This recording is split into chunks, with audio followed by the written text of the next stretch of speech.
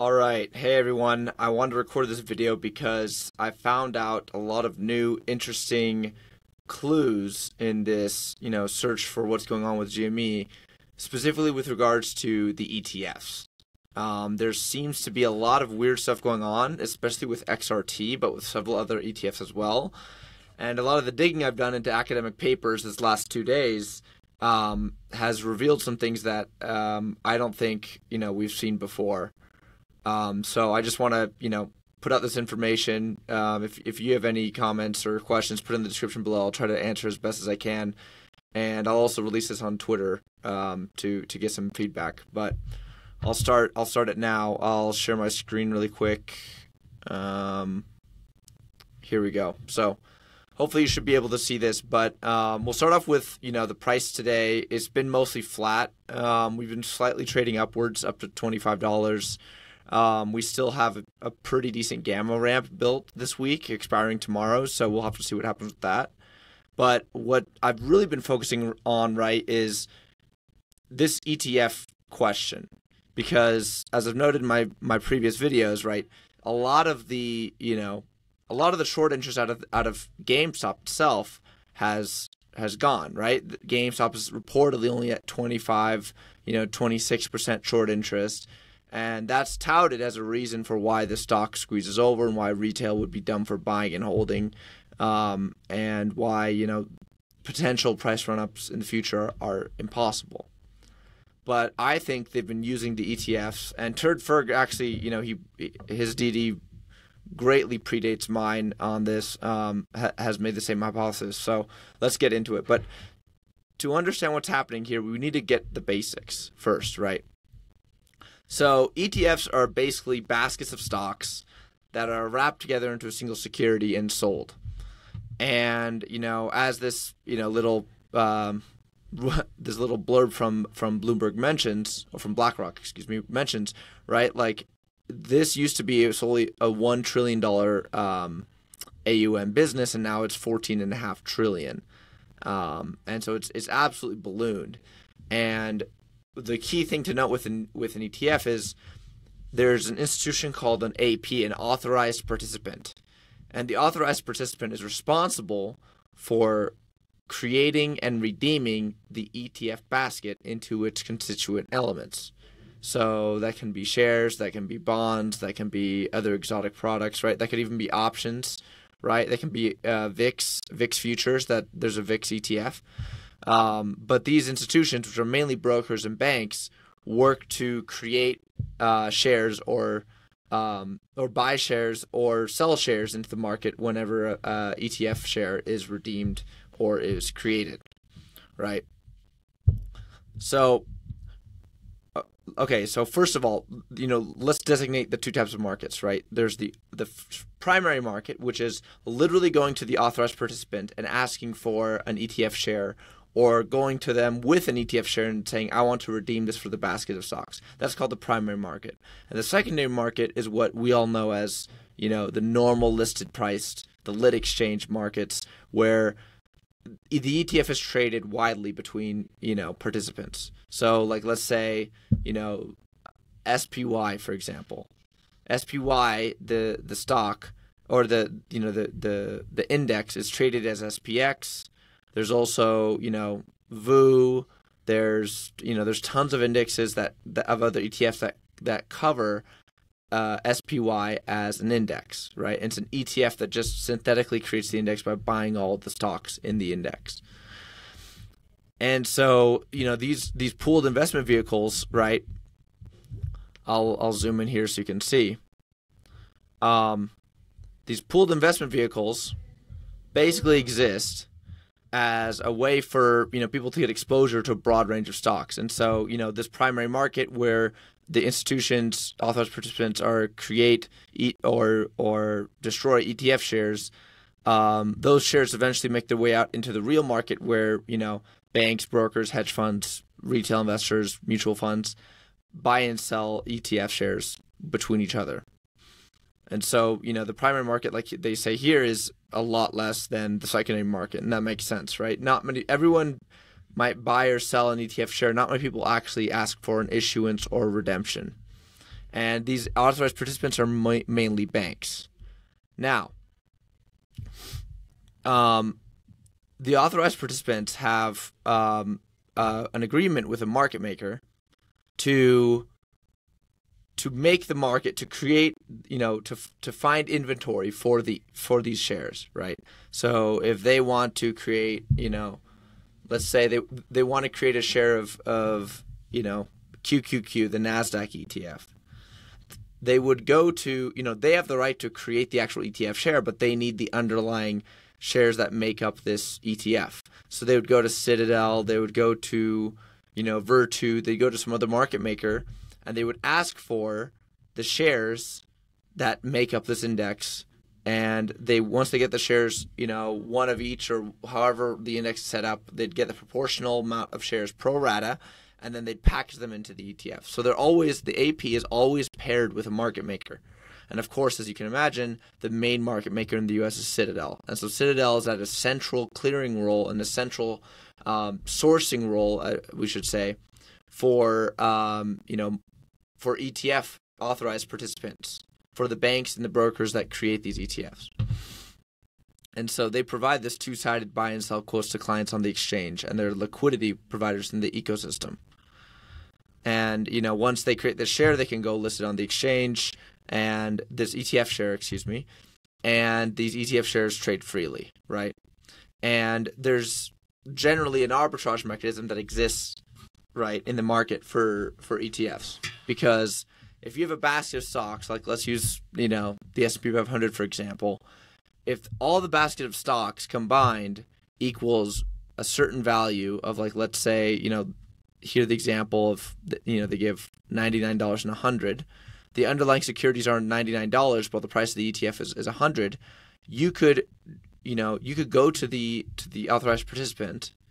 You could deliver them the underlying shares, get one share of the ETF, and sell the ETF, because the ETF is trading at 100, whereas the underlying is trading at 99.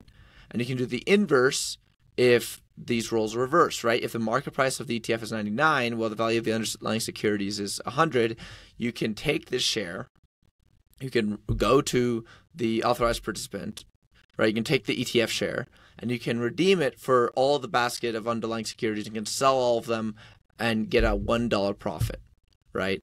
And so this is called ETF arbitrage. And this is theoretically meant, right, to keep the price of the ETF in line with the market price of the securities that it constitutes. So if the price gets too out of whack, right, traders, arbitrageurs will come in and use this AP mechanism, this arbitrage mechanism with the authorized participant to either create or redeem ETF shares, either creating or destroying supply in the process and rebalancing the price, right? And so this is dynamic, right? This will change all the time. And the ETFs are regulated differently than a single stock, and so they can issue more or less shares as needed to deal with market conditions. And so here we discuss this, right? They can create this new ETF share in three ways. They can deliver a creation basket, or the pre-specified bundle of securities representing the underlying to the ETF issuer. You can also provide cash to the full or partial value of the creation basket, or you can cash equal to the value of the ETF shares plus a trading spread to the issuer, right? And so then in return, the ETF issuer will deliver you the new shares of the ETF. And so when there are too many shares outstanding, right, an AP can buy their own shares and return them to the issuer, and essentially, right, get them redeemed and take advantage of that arbitrage. Okay, so we got the basics down of how this system works, how this creation redemption, how market makers work in the middle to facilitate trades, these authorized participants, which are mainly banks, broker-dealers, right? They're the ones who create and redeem shares, and these exchanges work as, the sourcing mechanism for the underlying. Okay, so the other day I found this paper, and it was I posted about it in a tweet, it went viral, with like 700,000 views. People were really interested in what this meant. And I just stumbled across this when I was just doing some research on, right, the FTD cycles. And what's interesting is that this paper is from a couple professors from the University of Brno, which is similar to Bruno, which was the character in Roaring Kitty's recent tweet, who was looking at a screen with a green face, and he's a character who can see the future. And so that, that's pretty interesting. But, tinfoil aside, right, this paper discusses how ETF failure to deliver cycles were evident as pretty strong indicators for GameStop price movements during 2021. And there was a lot of really key, interesting points I wanted to highlight in this paper. So the first thing is, right, an FTD with an ETF is not the same as an FTD with a normal stock, right? So because they have a delivery requirement, the authorized participant and or the market maker in the stock market can legally delay delivery of shares for 3 additional trading days, referred to as T+6, beyond the standard T+3 clearing time, thus lawfully creating extra FTDs. In other words, the AP has the option to sell short ETF shares and then fail to deliver them at the settlement date. Additionally, Rule 204 provides an extended period of up to 35 calendar days, referred to as T+35, to close out certain FTDs if an FTD position results from the sale of a security that a person is deemed to own and that such person intends to deliver as soon as all restrictions on delivery have been removed. And so, essentially, right, they can create ETF shares, and they can delay actual delivery of their shares for 35 trading days. And, this has obviously been a key hole in the market, but it makes sense because a lot of the underlying shares are liquid, right? You may not be actually able to source the shares.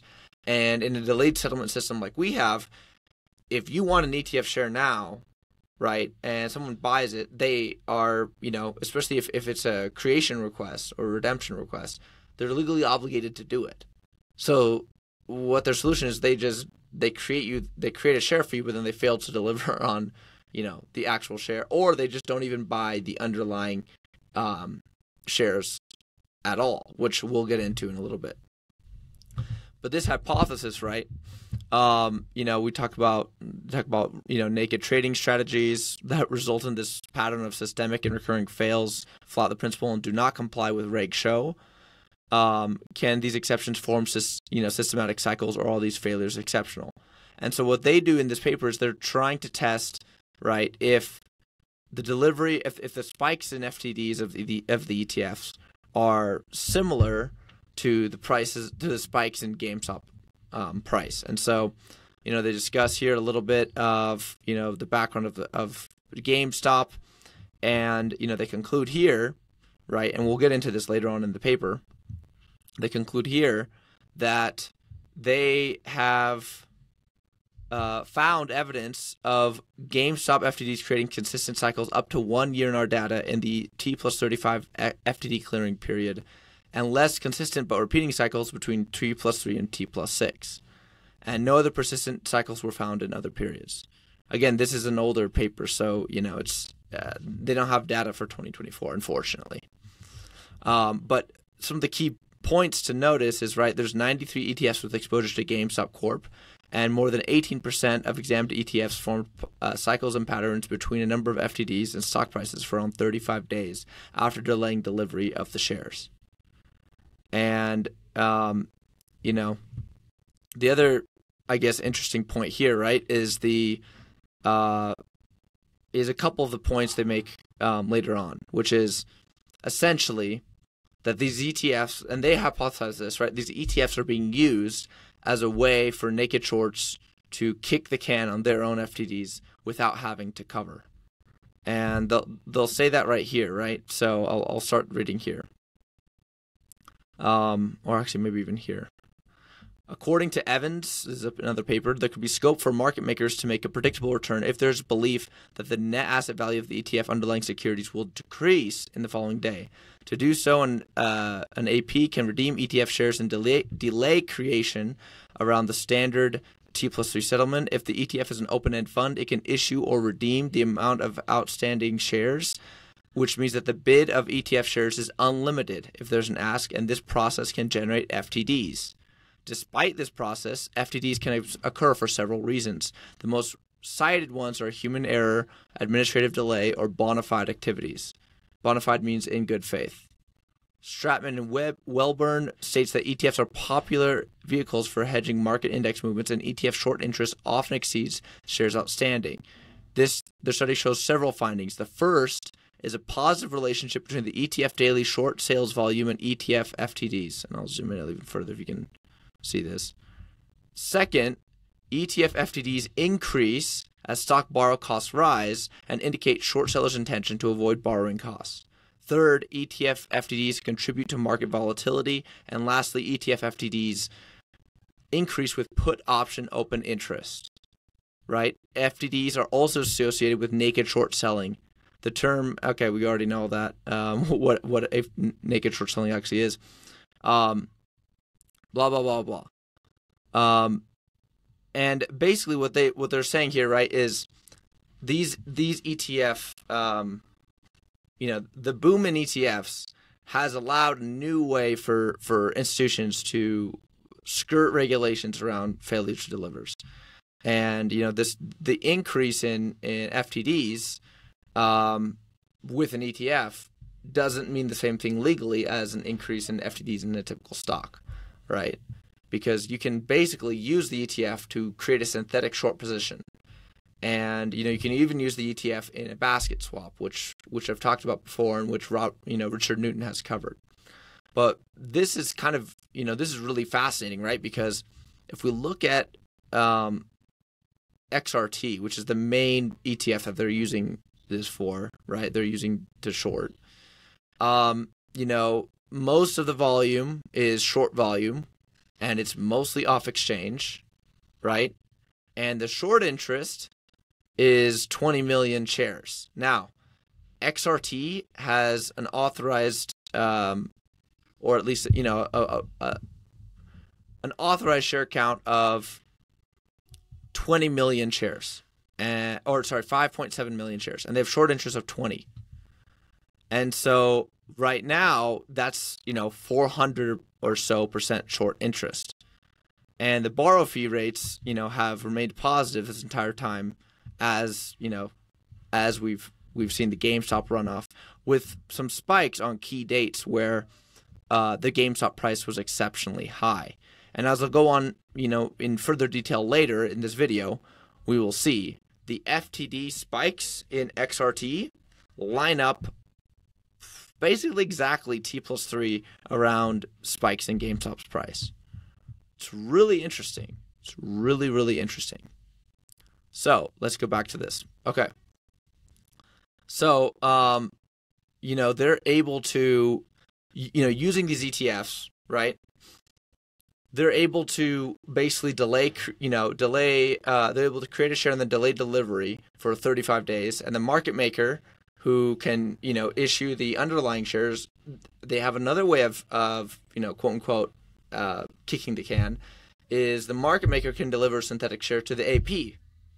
And so the market maker can naked short extra shares and create synthetics and give those synthetics to the AP, who package them into an ETF and sells the whole ETF. And so your ETF that you might be buying may not have all real shares. It may have a large percentage of synthetic shares, and you won't know because of the opacity within the financial markets, right?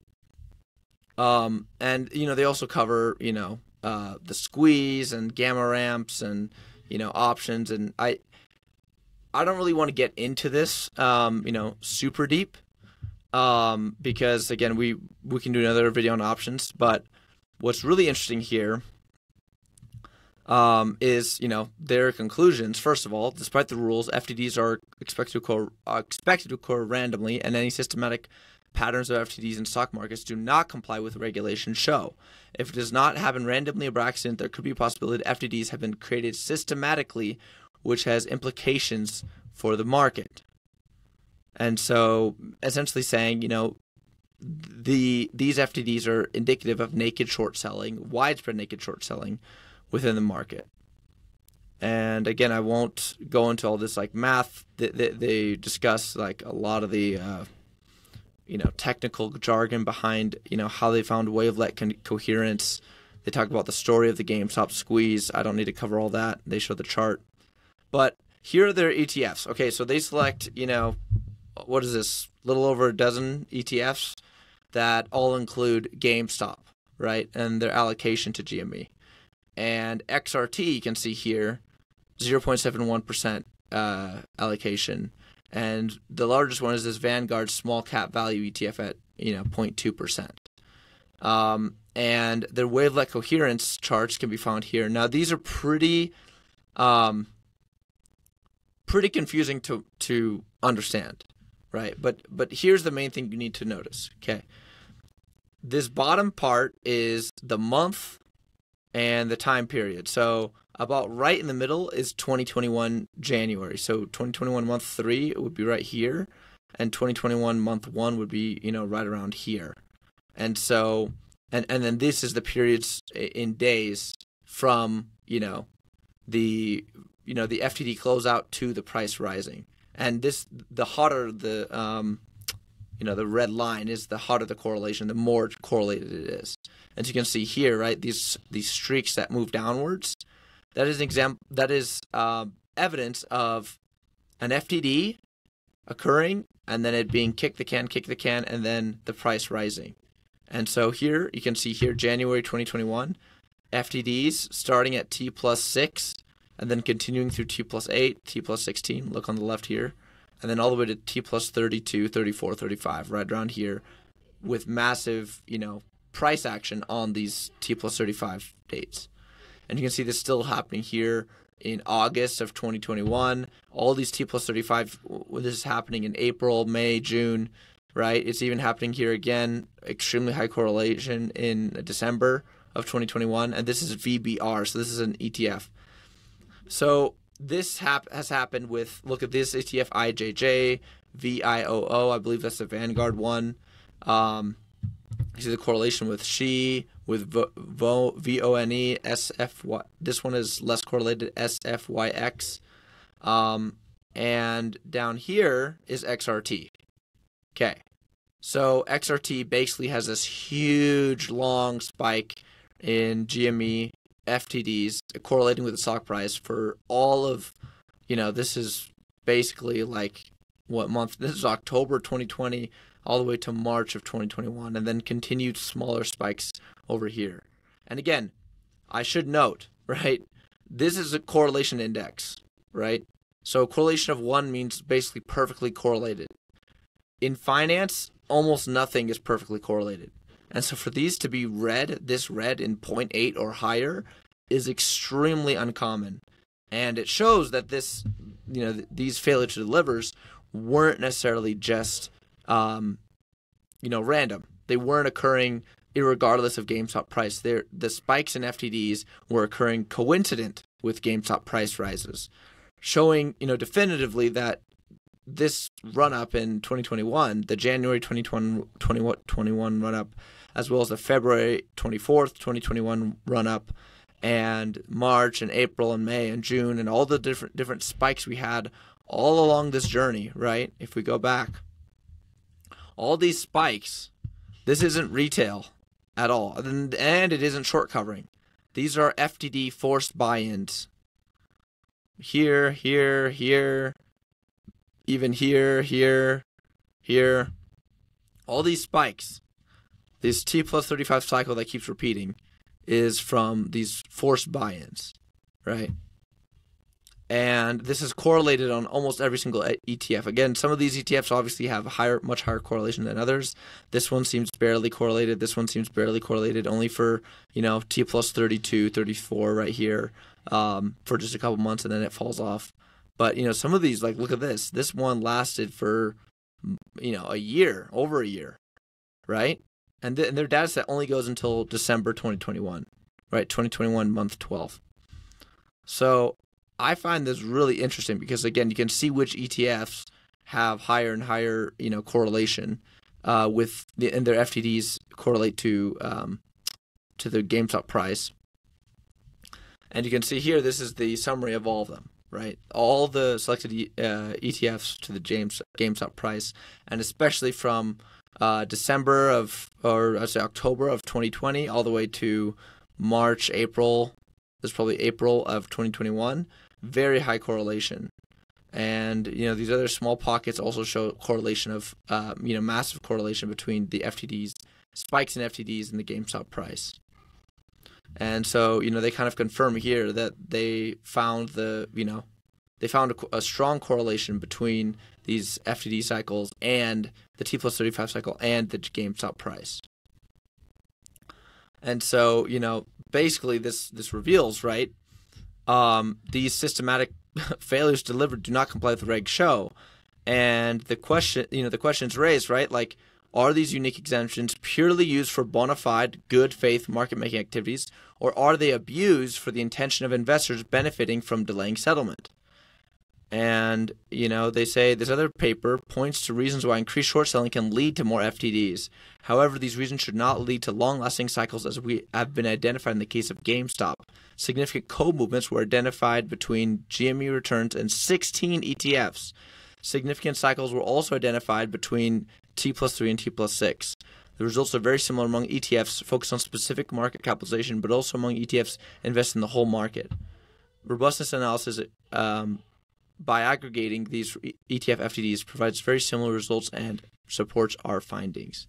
And so these co-movements occur during these important delivery periods, right? And, this is kind of confirmed by what Turdferg had posted. This was over a year ago. Again, I'll link this in the description below if you want to go read it.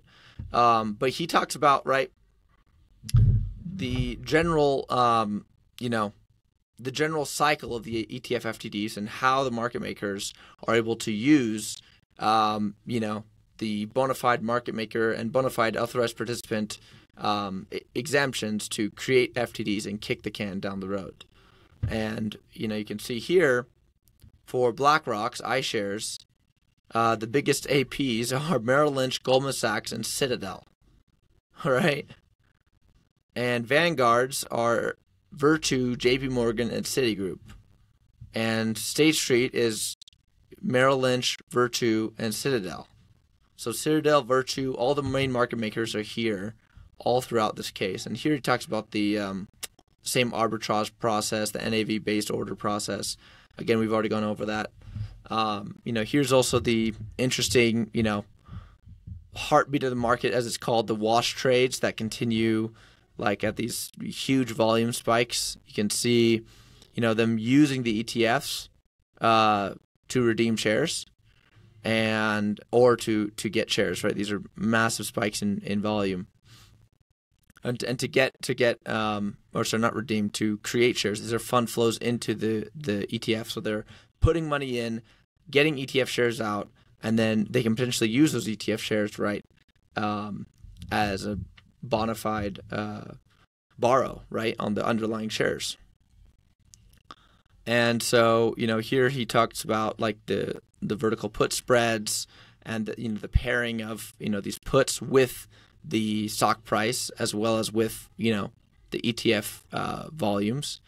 And what's really interesting is, and I'll blow this up here, right? So here's his data for this is January 2021. So you can see here's the price run up, and I'll put the top of it here so you can see. Here's the GME price, the XRT net asset value, the XRT implied volatility 30-day running. You can see here the IV just fucking goes through the roof here in January, right? On the 27th, 28th, and 29th of January. And the flows, $452 million pulled out and $54 million pulled out the next day of XRT. And, ostensibly, right, this this is basically redemption of ETF shares to get the underlying. They were trying to get an extremely hard to borrow stock, aka GME, and understand, what exactly was happening with, basically be able to cover, to kick the can on their shorts, right, on their FTDs. And what's interesting here is you can see the FTDs, right, remember T+3 to T+6, after this extreme high volume day, the FTD spikes to 2.2 million FTDs, and 1.3 and 1.5, and you can see here, 216,000. It starts to peter off after this. But these 3 days after the GameStop runoff, and after this right here is the 28th. Yep, this is the 28th, where they have a lower FTD day because obviously the buy button was shut off. But in the 3 days afterwards, massive amounts of FTDs on the ETF itself. And this equates to, right, a huge amount of the percentage of their shares outstanding, right?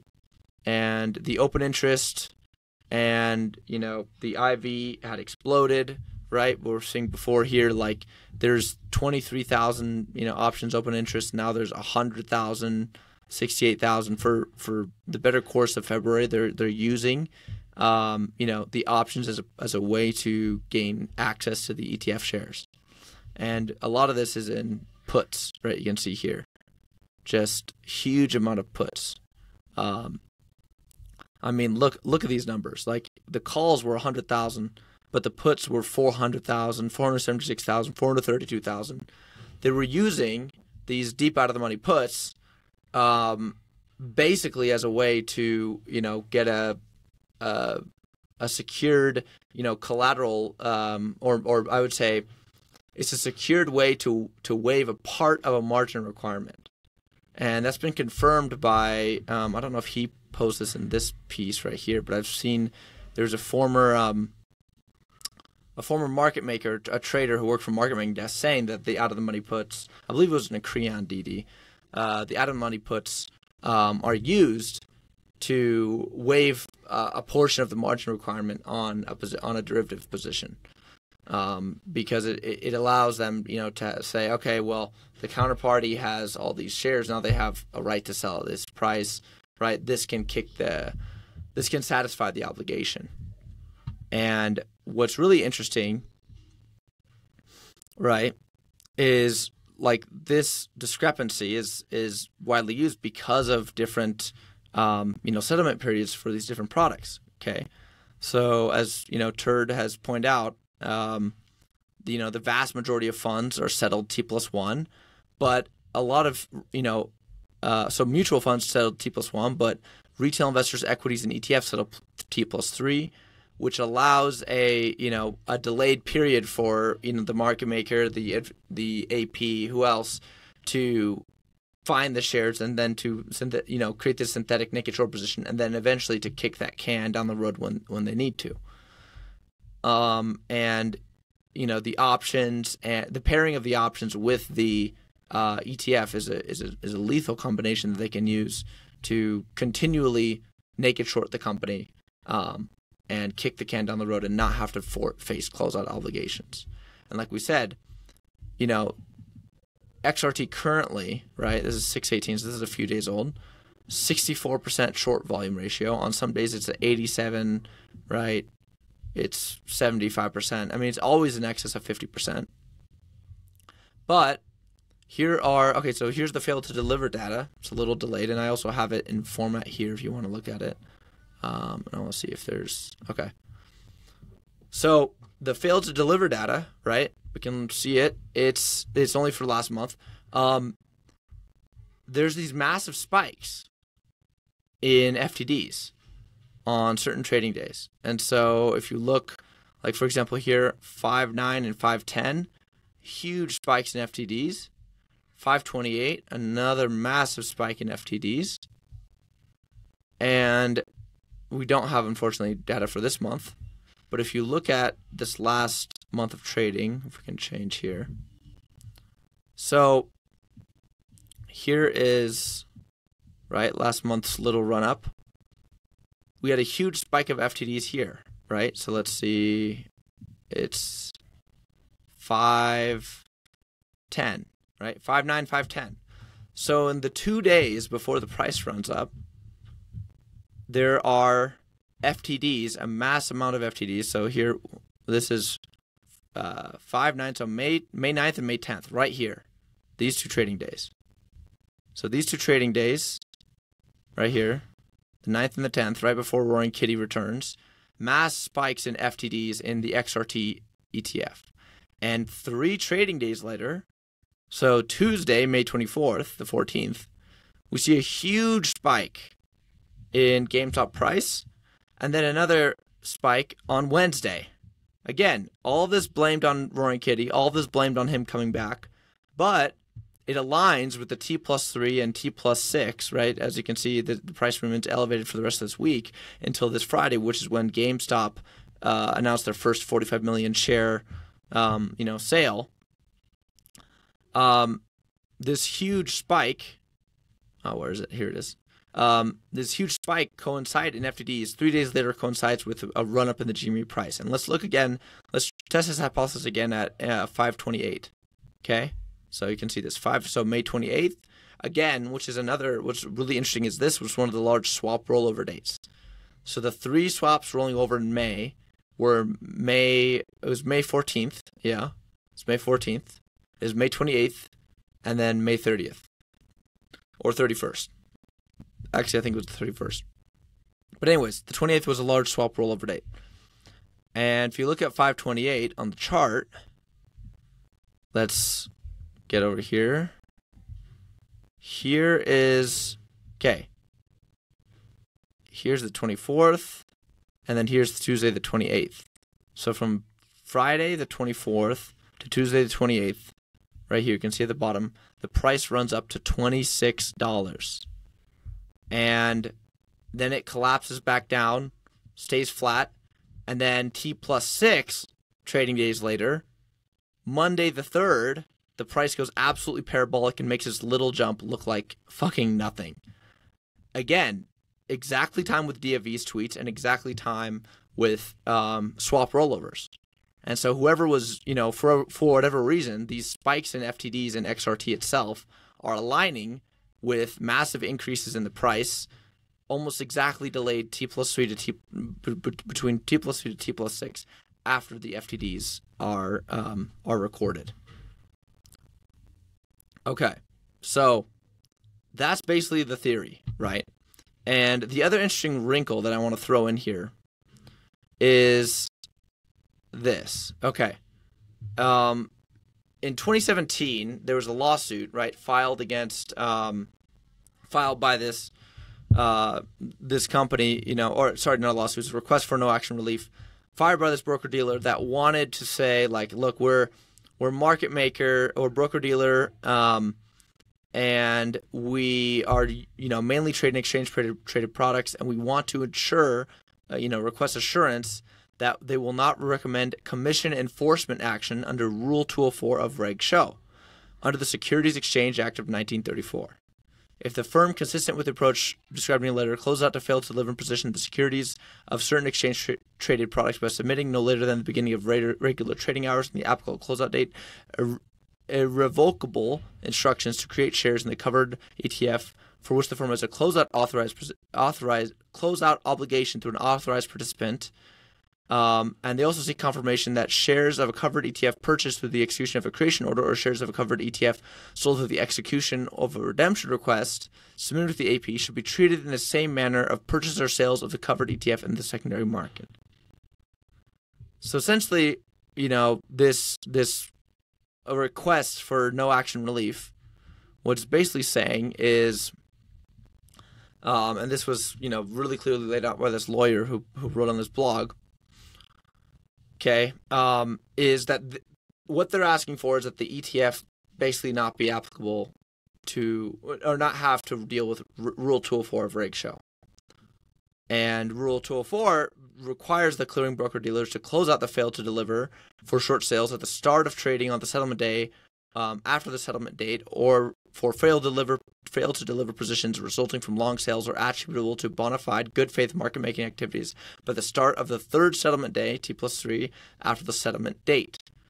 The no action letter permits a firm to close out a failed to deliver position for ETF shares by submitting an irrevocable creation order directly to an authorized participant no later than the beginning of trading hours on the applicable closeout date. So, what does this mean? Guys, this is the key right here. This is it.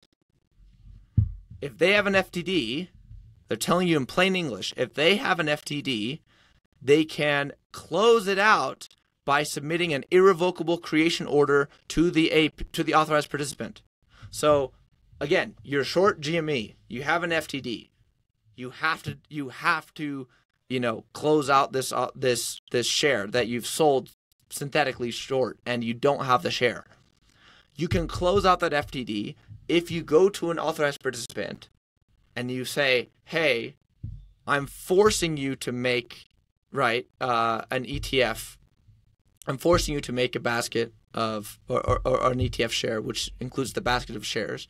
And once you create that basket of shares in an ETF share and you hand me back the ETF share, that will satisfy my obligation for the FTD." That's what this means, as far as I understand it. Again, I'm not a securities lawyer, but this seems very clear to me.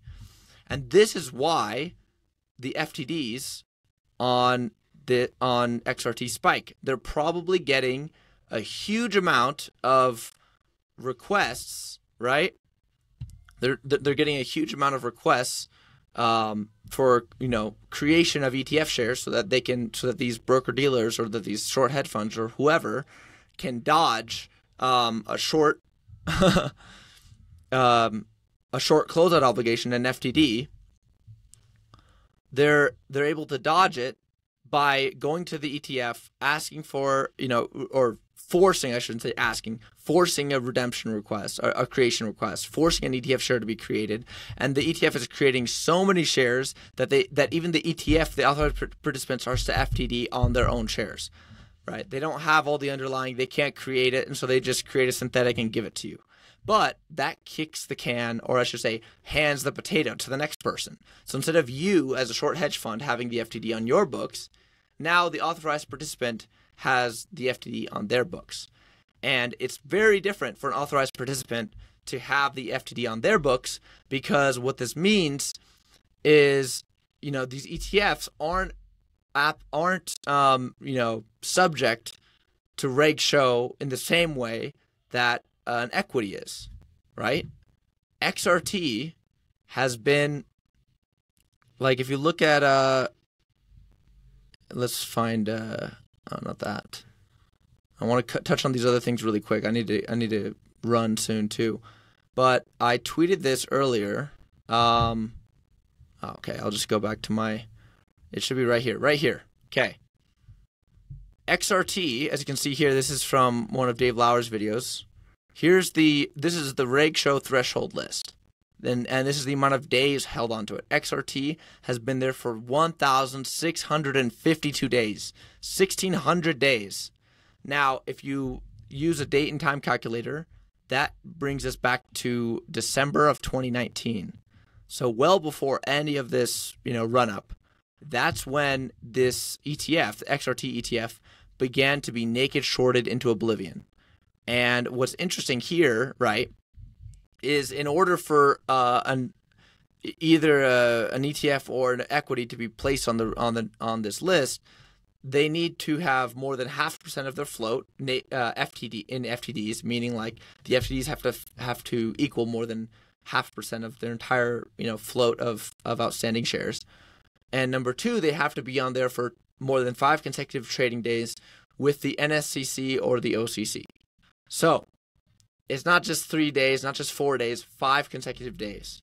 And once they go 5 consecutive days off, then they're off the list, and then this resets. Okay? This means XRT there haven't been more than 5 consecutive days where XRT hasn't been naked shorted beyond 0.5% of the float in 4 years. Almost, right? This is massive. And you can look here too, right? There's other ETFs that have similar issues, right? The Daily Gold Miners Index, Bear ETF.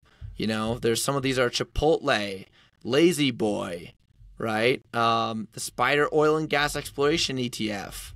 I think, there was Krispy Kreme on here at one point. Like, a lot of American companies that we know and love, as well as just random ETFs that, for whatever reason, the market makers don't like or don't want to, support the, price movement of, get shorted into oblivion and get stuck on this list for years and years and years. And especially in the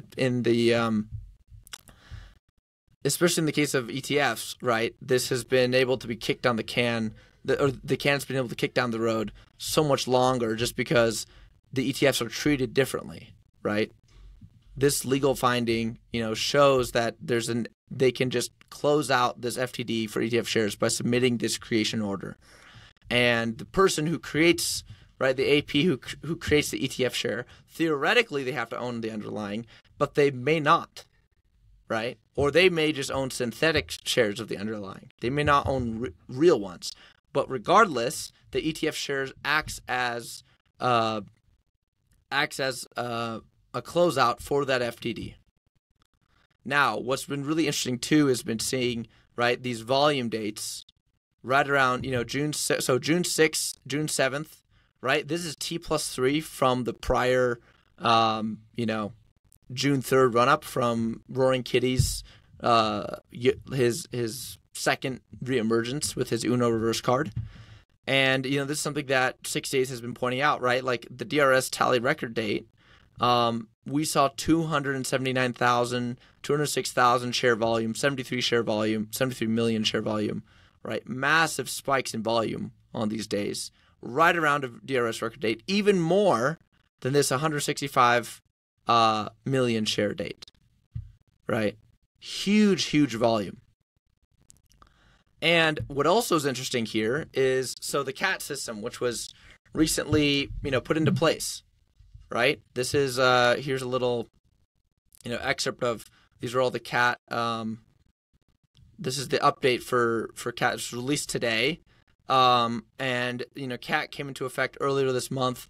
Basically, it's the audit trail that tracks all the trades in the market and tracks who makes them and how they make it. But the really interesting, point here is, if you look at some of these dates, right? 606, 607, right? Options. Look at 607. 1 billion, and maybe I'll zoom in here.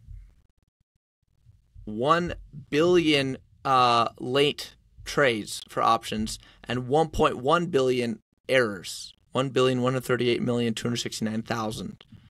So huge spike in errors on the 607 date, as well as smaller spikes in errors around here. Now, then we go back to more of a normal 3 million, 6 million, 451,000, right? Errors in options trades, but a massive spike in this just on the 7th of June, which is just, 2 weeks ago, earlier this month.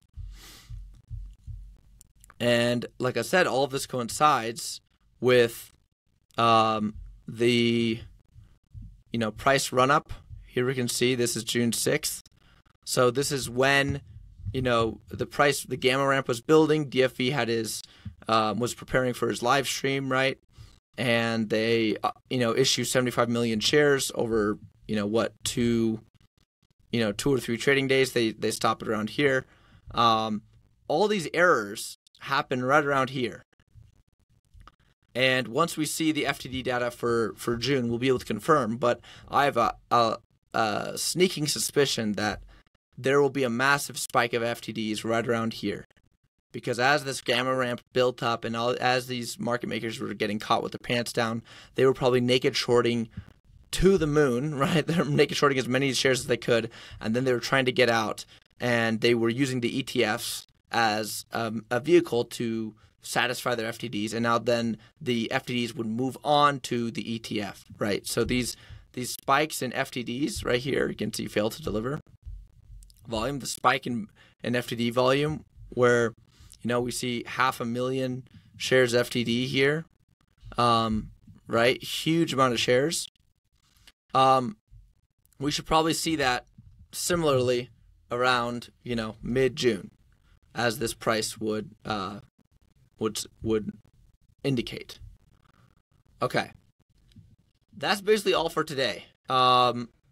again, I wanted to point out, like, there's this huge, we still have this huge gamma ramp building. So tomorrow will be spicy. There's 112,000 call options at the 125 strike. So, that is clearly an institution. I had an interview with Dario, and the interview is going to be put out hopefully tonight, maybe tomorrow morning, on my Substack. It's a podcast interview, but he basically points out, and I think he's accurate, he's right, that this war is not just between retail and, short institutions, that there are long institutions on the side of GameStop who are trying to squeeze the shorts and make money in the process of that. And so what they're doing is they're using, like 112,000 open interest on this position. This isn't retail, right? Retail follows normally a normal distribution. They mostly, trade near the money or slightly out of the money call options. A position this size, 112,000, this is almost as big as DFV's initial position. This is an institution building a call wall at 125. And I'm not sure exactly what they expect, because it's unlikely that we're going to go to 125 within a couple trading days, right? This would be tomorrow. Today's June 20th. But if it does happen, that would be incredible. If you want to learn more and see more about the gamma ramp, you can watch this video right here. I'll put it down in the video. And other than that, thanks everybody, and have a good night.